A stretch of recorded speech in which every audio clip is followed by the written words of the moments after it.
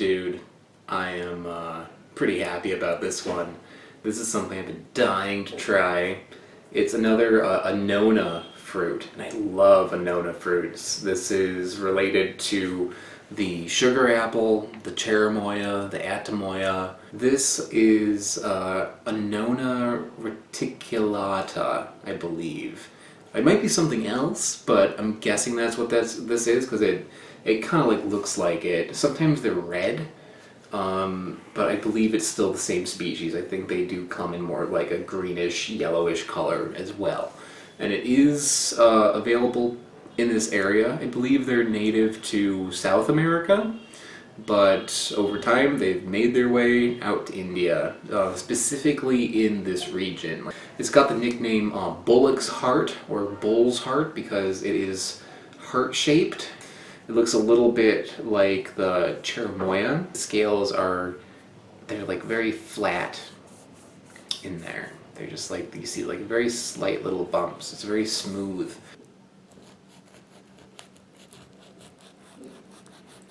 I feel like I'm opening up a present. I have like no clue what's going to be inside this fruit. Whoa. Yeah, that's very different. It's like, I don't know. It's a different consistency. It's kind of like pasty looking and kind of firm. Oh, it's kind of soft and like the center is firm. Weird, and the coloring is very creamy looking. It looks almost like like yogurt or something. Yeah, it's got like a slight yellow tinge, I guess. I don't know what to expect here, so let's find out together. First, let me give it a whiff.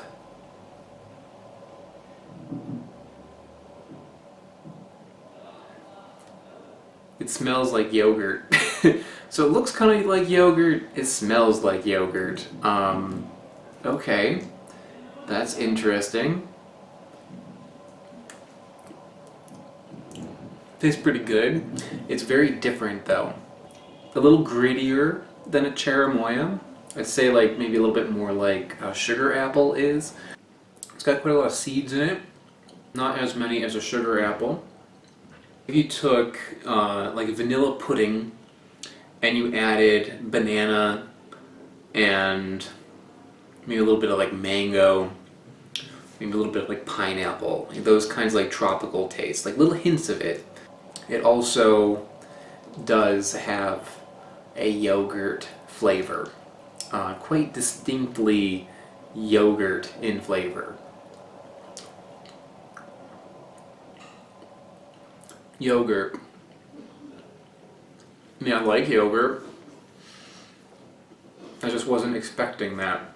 If someone were to take this and like puree it and give it to you, you would think that you were being served yogurt. It's like that strong. It tastes like a cherimoya flavored yogurt. Decide to become vegan, you're like, damn, I really want some yogurt. This would satisfy that urge. And that's kind of bizarre. It's weird to have fruit that tastes like dairy. That's weird to me. There's like a whole bunch of fruits that are like that. I've had fruits that taste like buttermilk. I've had fruit that tastes like cheese. I've had fruit that tastes like butter. This was a pleasant surprise, you know. I was kind of expecting this just to be kind of like an inferior cherimoya. That's what like it seems to be the consensus of what this tastes like. It's not true. If you like these sorts of flavors, like you would really dig this. So I've been separating out these seeds, just kind of like digging them out of the fruit with this fork here. Just in that action of digging these out, I basically have liquefied this pulp. This pulp doesn't have a whole lot of integrity, so it became actually more yogurt-like now, not just flavor-wise, but the consistency after just a little bit of stirring with a fork turns into yogurt. Also, I've been eating this and it occurred to me, like if I were to relate this to one thing that's like out there that you can pick up, it would be this. Coconut flavored yogurt. And it's now it's even like, it's like a little bowl of coconut flavored yogurt. It feels just like I'm eating that. So yeah, that's kind of cool. This could be like a coconut yogurt fruit, and I think it would like really improve the marketing on it. Like more people would buy it than Bull's Heart. Bull's Heart doesn't exactly tell you deliciousness, but coconut yogurt fruit. Come on, guys, that's worth trying.